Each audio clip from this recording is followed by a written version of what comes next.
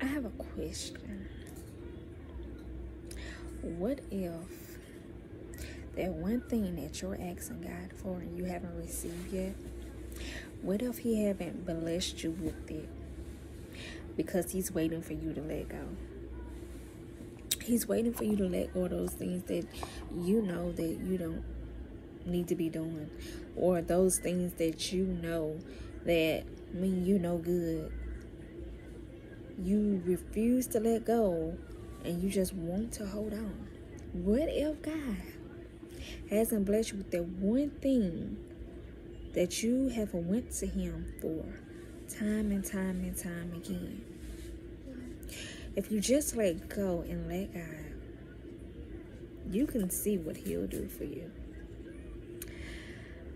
I was in Bible study and my soul was still on fire, so I just wanted to come on and I wanted to share that because I know that if it blessed me, I know it's going to bless somebody else. We have to stop being so prideful and so disobedient and learn to just listen and let go, because we hear and we see. But because we don't want to feel that conviction and because we don't want to miss out, we don't want to let go. But letting go could be the best for your life. Let go.